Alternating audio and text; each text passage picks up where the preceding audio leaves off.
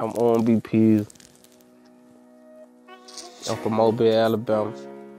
I love music to the point where it's like, this all I see myself doing, this all I think I can do in life, but I know that's wrong.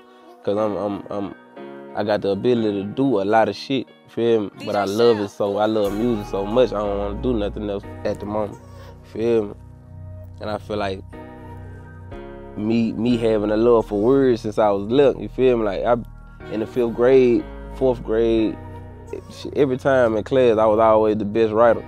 You know what I'm saying? My favorite subject was language arts, you feel me? And shit like that, you feel me?